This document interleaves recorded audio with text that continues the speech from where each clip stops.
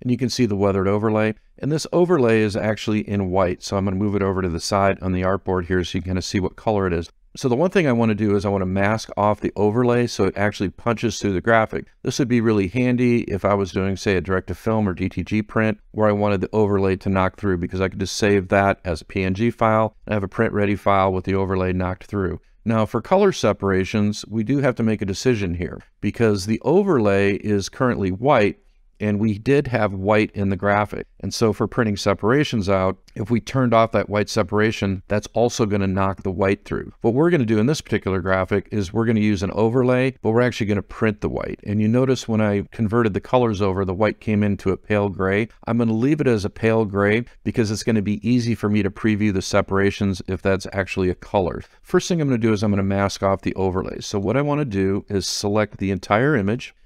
I'm going to go over here to transparency, and then I'm going to select make mask. I'm going to uncheck clip, and then I'm going to click on invert mask. And so that we can see that it's actually knocking through, I'm actually going to go in and change the color of my artboard. So we're going to go over here to file. I'm going to go to document setup. I'm going to change the artboard color to gray. I'm going to click on OK. I'm going to click on simulate colored paper. And I'm going to click on edit artboards. And so you can clearly see that this is knocked through. So our file's ready to go. We can preview the color separations by just going over here to separations. I'm going to click on overprint preview. I'm going to make sure show use spot colors only is selected. I'm going to turn off CMYK. And now we can clearly see the spot colors in the design. The transparent white is the overlay that's already been knocked through.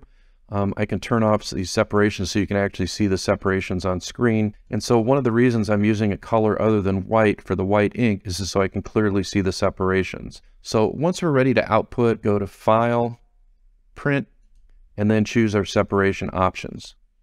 When the print dialog opens up, I'm going to highlight Output. And here's where I need to select a printer. So in order to output color separations, I'm going to need a printer that has a PPD file. So you'll notice right here, this is my generic Nitro PDF Creator driver. And I have a variety of printers right here. I have my home printer, which is this OfficeJet. Notice I don't have a PPD file, and so it's not giving me the options to select separations. So I'm just going to use a generic PostScript driver here, and I'm going to select that. And under PPD, I'm going to select PDF9 PPD. This is just a generic driver. And so you'll notice once that PPD is selected, I get the options for color separations. And you notice it says composite, and then it also says separations host-based, and then in-rip separations.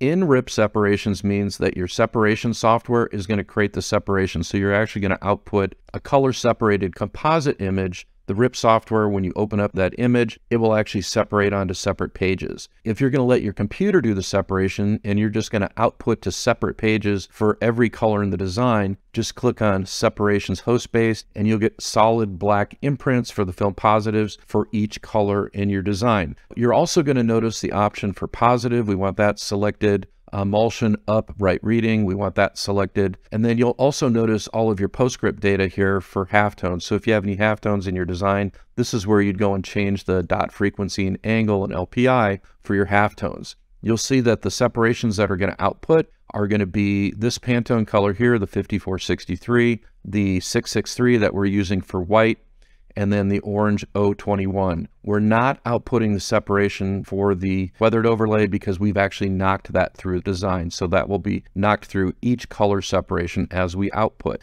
Now, if you have a print driver selected, you'll be able to go to the setup functions here to set up any kind of settings that you want for that film output. Make sure that your print page matches the artboard size within Adobe Illustrator. And when you're ready to print, you can either select print through the setup or you'll have a print function here. In this case, I'm just creating a PostScript file and I would just click on save. So this is the basic process for creating and outputting color separations in Adobe Illustrator. It's pretty straightforward, but there are some nuances. And I hope you picked up some of those little tips and tricks along the way as we went through this sample project.